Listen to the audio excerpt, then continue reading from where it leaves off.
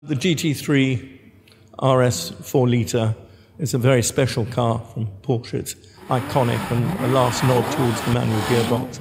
It's the last car they're producing with a manual gearbox. They made a limited edition of actually 600 cars only. Each one has a special plaque saying which number it was. And they're just great cars to drive on the road. Wonderful to use also on the track when you want to. Beautifully produced. The engine is actually, I think, in some respects still hand-built. With the way that they drive and go, I think is second to none. And it's just great to buy a car that's iconic in a sense that it's a 911, one of the last 911s probably with a manual gearbox ever to be produced.